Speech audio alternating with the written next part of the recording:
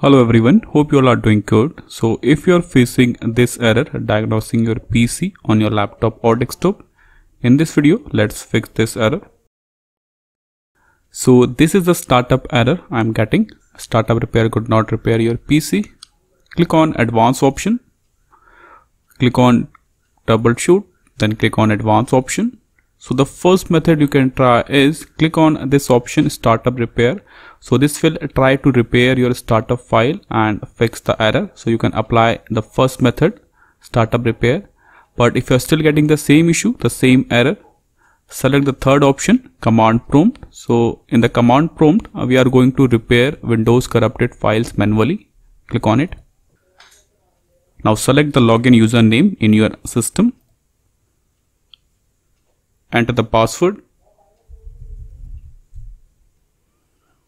Now here you have to type a few commands to repair Windows corrupted files. So the first command will be sfc /scan now. Press enter, and this process will take 3 to 5 minutes to complete.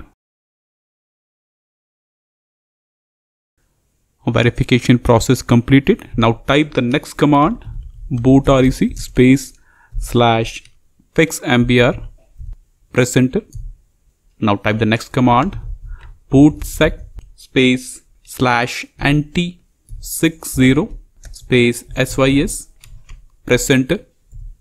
Now type the next command boot rec /fixboot.